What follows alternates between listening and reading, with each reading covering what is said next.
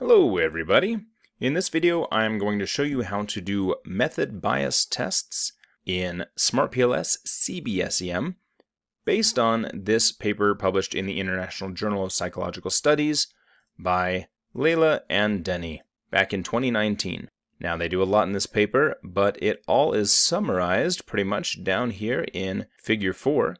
We have these 4 models which I will demonstrate over here in SmartPLS, and then some chi-square difference tests, which I will demonstrate over in Excel. So let's do this thing. First thing to do is get your CFA in CB-SEM, and then add a common latent factor. So here's a latent variable. Just stick it right there. Call this CMV for common method variance, and we will connect this to all of these manifest variables. One thing also to note is I have moved the path constraints that used to be on these latent variables from the path to the first indicator to the variance of the latent factor. So to do that, you just double click the path that has the constraint on it, remove that constraint, and then double click the latent factor and add that variance constraint, which I have at 1. Okay.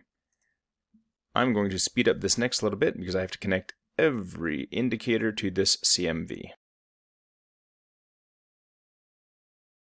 And there we go, we are now connected to every manifest variable, but you see this is still orange. It's because it needs a constraint.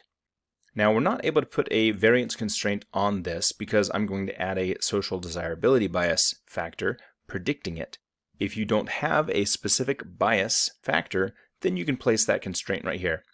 But for now, I'm going to place that constraint up here. Just double click that line, add a constraint of 1, apply, and then I'm going to add my social desirability bias factor.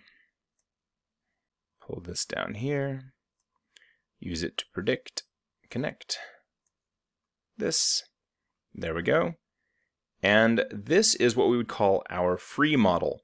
We have 3 models we're going to be estimating during this test. The free model, which is all of these paths are estimated freely. Then there is the equal model, where all of these paths are constrained to be equal. Then there is the zeros model, or the baseline model, where all of these paths are set to equal 0, implying that there is no common method variance. So this is the free model. I'm going to estimate this one first. Calculate, regular algorithm, start. It throws me an error. That's fine. Most likely this is because of the path I have constrained. Covariance-based methods are weird like this. I constrain this top path right here. I'll double click it, get rid of that constraint, apply, and I'm just going to stick it on a different one, like the bottom one. Double click that one, stick a 1 in here, and see if that works. Silly if it does, right? Didn't work. Close that. Oh, it may also be because I have the variance not constrained here, but a path constrained here. Double click that, get rid of that constraint. Let's try running this again. And it seems to have run. All right, so this is our free model. And what we can see is the amount of common method variance attributed to each variable here along these loadings. But what I'm really interested in is the chi-square and degrees of freedom. So let me go get those over here in quality criteria, model fit. You can see the chi-square of the estimated model is 680,360. I'm just going to copy that cell and go over to Excel. And I've set up this little table here. I haven't made it available. It's not that complicated to set up, but it just has a place for the base model, the equal model, the free model, and places you can stick the chi-square and degrees of freedom, and then the differences between those models, which are literally just subtraction, an absolute value of the subtraction between the chi-squares of those models and of the degrees of freedom of those models, and then this is just the chi-square distribution, right tail, for the chi-square and degrees of freedom differences that we observed. And that produces a p-value that tells you whether those models are different. So let's insert these values. I just grabbed the chi-square for the free model. So let me stick that in here just to double check. That value was 680.36. So we go back to Excel. 680.36. And the degrees of freedom are right here, 346. 346. And now let's go change the model. We go back, and we're going to create a constrained to be equal model, and then we'll change it to a constrained to be 0 model. Make sure you're on the select tool, then double click align, and I'm just going to name this A. Literally just a letter. Double click the next one, A, and keep doing this.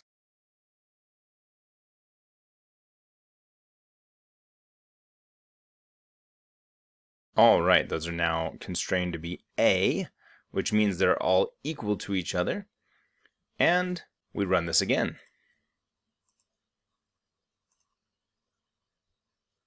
It runs. And you can see right now they don't appear to be equal to each other because I'm showing the standardized estimates. But if I were to switch over to unstandardized on the outer model, you would see they are all set to be equal to each other, 0.992. But right now we're just interested in that chi-square and degrees of freedom. So model fit, 778.67, 778.67. This is on the equal, 778.67. And the degrees of freedom are 368, 368. And we have our first comparison, equal versus free. We'll talk about that in a minute. But let's go get our baseline model, which is to set all of these equal to 0. Once again, I will speed this up so you don't have to see it all. 0. And again, 0.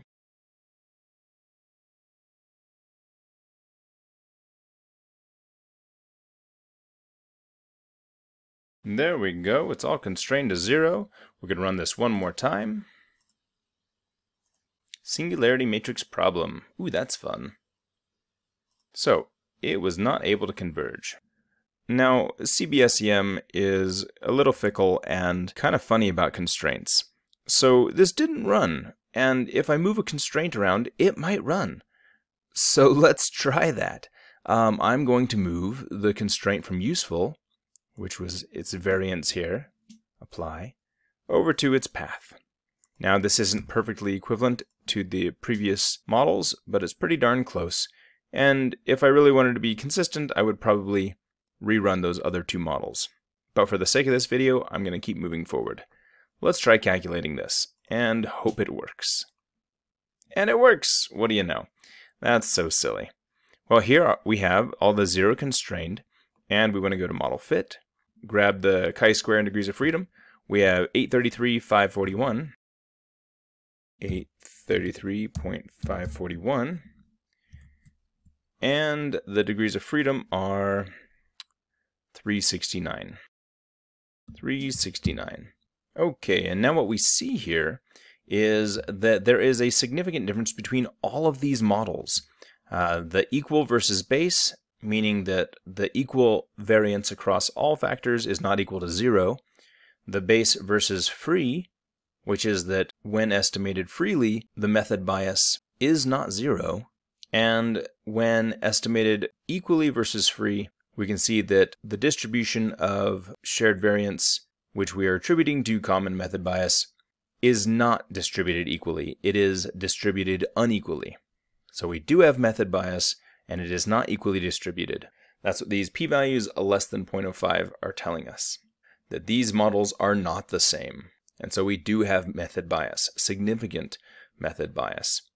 Now, what do we do about that? Just as we used to, we either generate factor scores while these variables are present so that the factor scores generated are adjusted for method bias.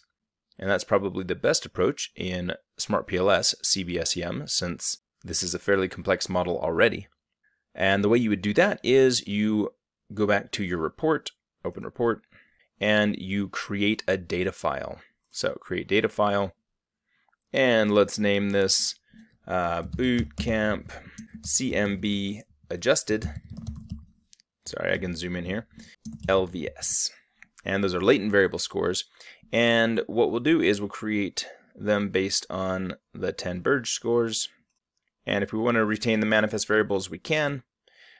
If you hit create, then what that does is it creates a new data set. If I go back and save and go back, then we can see we have a new data set over here called, right here, Bootcamp CMB adjusted LVS. There it is, and that's a data set we can now use that has common method bias adjusted latent variable scores. Well, I hope that helps. Sorry, that's pretty complicated, but I just wanted to show you that method for assessing method bias in SmartPLS CB-SEM.